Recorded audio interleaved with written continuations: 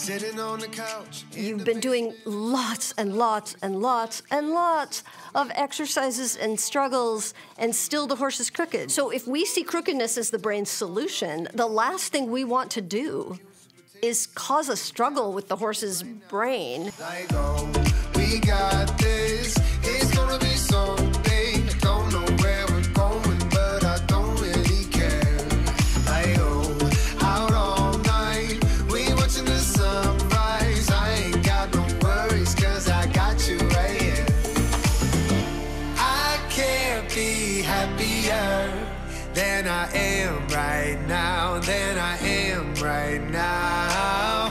I can't be happier than I am right now, than I am right now. Is your horse crooked? Have you been told your horse is crooked? Does your horse find it really easy to bend in one direction, but it's like a super tanker on the other side? Maybe someone has told you that one hind leg is weak and you need to get it to step under. How does classical training define the problem? As a sort of tissue pathology or a tissue problem, that literally there's something in that hind leg that is weaker, that's making it more difficult for the horse to step under to take that weight. And some tightness, we do agree that this is how it's expressed. It certainly feels like that leg is weak, and you might even see muscle atrophy in one side versus the other. But it doesn't mean that's the cause. The nervous system, the movement system, is in that moment, and maybe in most moments of training, saying, that's a really bad idea. I don't have the joint integrity somewhere else to handle that. And therefore, I'm going to stop the body from doing that thing that may cause some other side effect, which again is why we don't really know where the problem lives, because where we see it is usually not what's actually causing it. It's just where it's expressed by the nervous system as a protection. So if we see crookedness as the brain's solution, the last thing we want to do is cause a struggle with the horse's brain, because if it's a protection, which it almost certainly is, then we're just going to cause the brain to go into more of a protection mode. And the more we push against that, the more we're just going to make the problem worse. Now, it is true that we can certainly cause the nervous system to become more tolerant of those movements it doesn't want to do. And then it will have to find a different solution. And we might not see the side effects of that for another, 6 weeks, 12 weeks down the road. There's just some problem that to us may feel like it came out of nowhere. Suddenly one day, he's just crooked in a different way, or some other problem, or now that stifle seems off, or something, right? The pole is stuck in a different way, or now suddenly he's lifting his head, whatever it is. Because we've taken away the brain's best solution, so it's going to come up with another one. So we don't want to play compensation whack-a-mole. We want to have the movement system solve the problem itself. So how are we going to do that?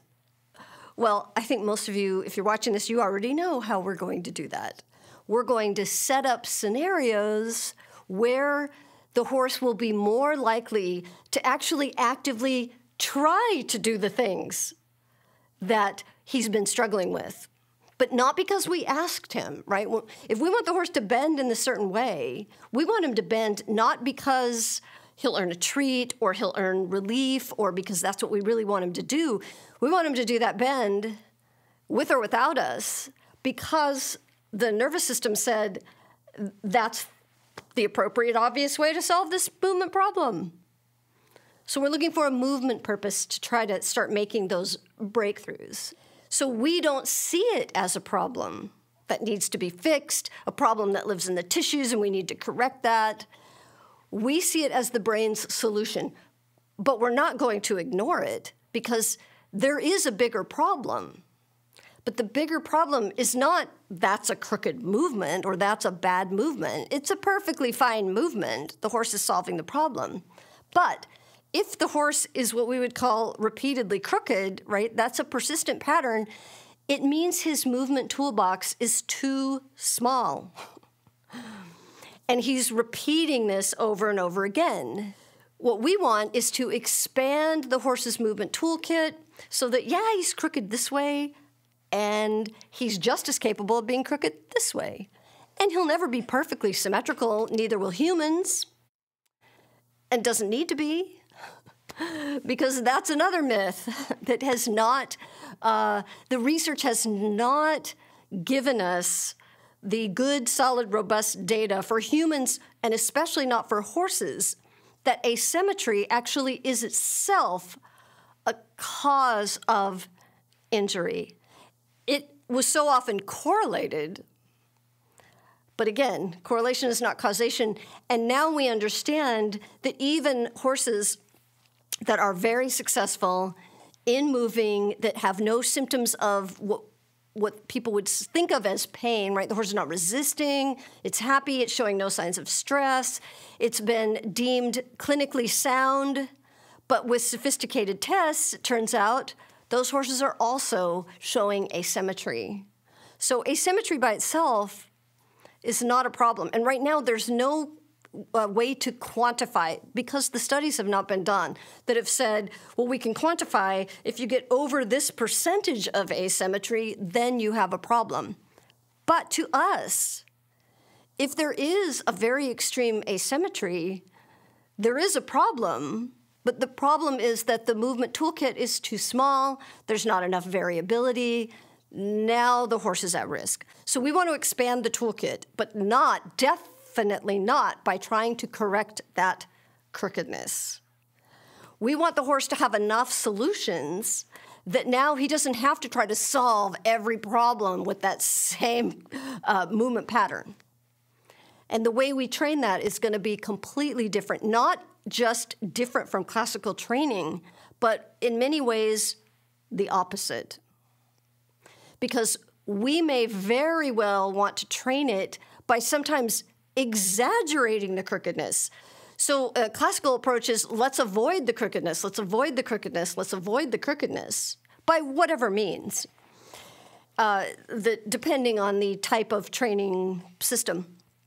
We're going to say, no, we're not going to try to avoid it, but we are going to try to exaggerate it, and more importantly, we're going to try to set up situations and exercises and activities where it's more likely to happen authentically, automatically, naturally. We're going to say, we want you to have every movement possibility to solve any problem, from shoulder in the direction you don't normally want to bend and using the inside hind you don't normally, and all of the possibilities all the way to the other crookedness.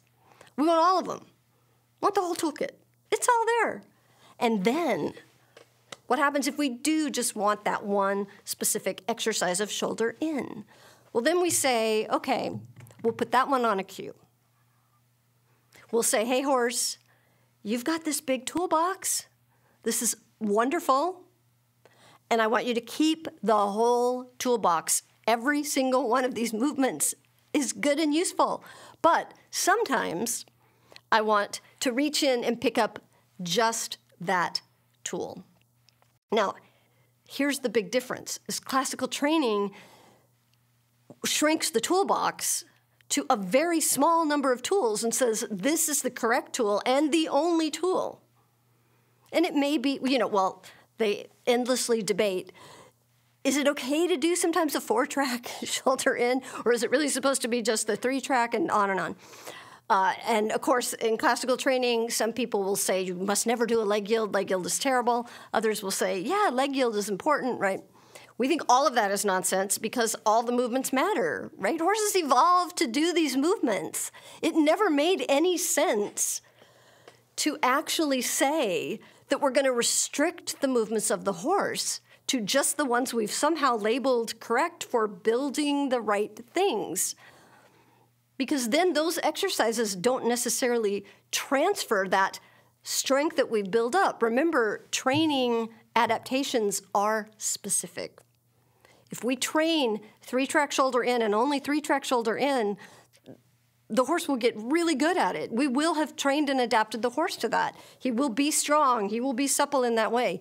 In no way means that he will be able to use that strength for a lot of other things or even anything. The only thing we know for certain with training is that we are training the exercise and the exact exercise we're doing. Transfer is a whole other thing.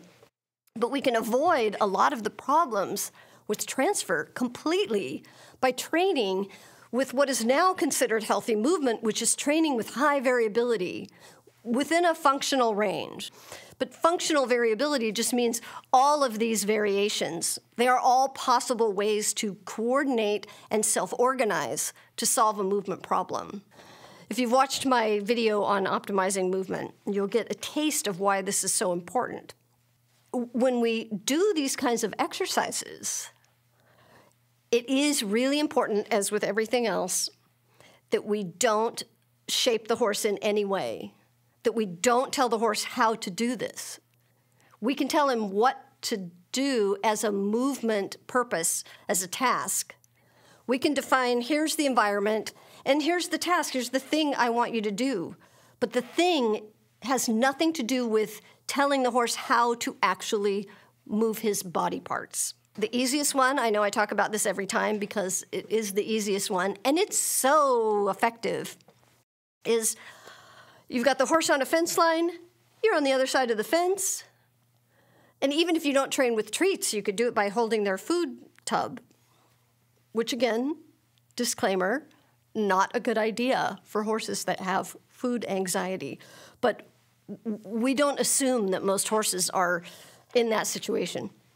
And you know your horse, you're the only one that can make that decision. But if you don't train with targets, or which I strongly recommend, but if you don't, you still deliver food to the horse. If you've got a person on one side of the fence with the food, the horse on the other side of the fence line, we play that game called Changed My Mind. And you're just going along the fence line with the food, and the horse is keeping track of you because you're going to deliver the food in this location. And that fence line could be anything, any barrier. You just don't want the horse crossing over the barrier, because this is how we turn it into a straightness exercise. The horse is going to be keeping track of you while going forward. Basically, what does shoulder in solve for the horse? And we're not going to try to figure out, well, it builds these muscles, and we're not talking about that. We're not talking about the mechanics. We're talking about what movement purpose does this solve for the horse? It's an answer to go forward, but keep track of something over there. If the horse is having to move forward for some purpose out there, and there's a reason, a good reason why he wants to keep track of something, the horse is going to solve it in a variety of ways. And some of those ways are going to be shoulder in, shoulder 4, 3 tracks, 4 tracks, leg yields, all sorts of possibilities. And you want all of them. We want the brain to build such a robust map that it now knows all of these joints are capable of doing all of these things automatically. And then we allow the horse to start to optimize himself, because some movements are going to start out being super awkward for the horse, right? So my young horse, he's not even quite sure yet how to cross his legs, right? His adduction and abduction is sometimes, sketchy. He's not fully coordinated on all of these movements, which is so much fun, right? Because my other horses are more experienced. But he's figuring it out. He has a lot of natural asymmetry, as they all do, and he hasn't ever done these kinds of exercise, or really anything. He's the very, very, very, very beginning. We haven't even gotten anywhere near trying to actually set up real exercises for this. We're still just playing. But he's already finding reasons himself, because I'm not training him to do lateral movements. He's doing them because he's trying to keep track of the target or me or the food or whatever it is. So later, once certain movements happen, if I want to say, okay, now I really do want this 3-track shoulder in, I could put that on a cue. Now I don't, because I don't need those particular movements, and it's very easy for me to vary my position, my body, how I do things. It just takes exploring and experimenting. It's different for every horse to find out, well, what's more likely to get the horse to go, instead of a 45-degree leg yield, what will get the horse to start straightening out a little bit more and end up with something more like a shoulder in. I can just do that by varying my speed, my position, how close I am to the horse, what the horse needs to look at, all that. And I just play with that to get the variety of different movements, and I want them all. If I find that the horse is tending to do the same pattern over and over again, like maybe he's only doing leg yield, he's not really doing a shoulder in, or maybe I want a shoulder forward, whatever it is, well then, again, the problem is not that he's doing a leg yield and he won't do a shoulder in. That's not a problem. The problem is that it's pretty clear that his brain has a reduced toolkit. It's seeing leg yieldy kind of things as the best answer. As soon as I speed up, the horse would just not be able to do it. So that's why it's pretty easy if I just keep playing with my own position.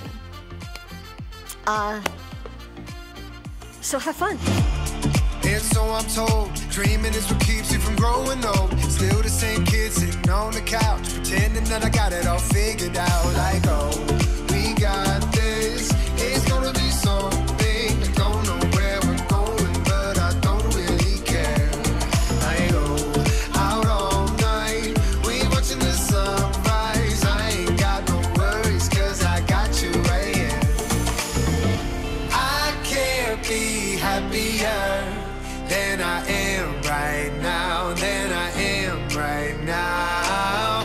I can't be happier than I am right now, than I am right now.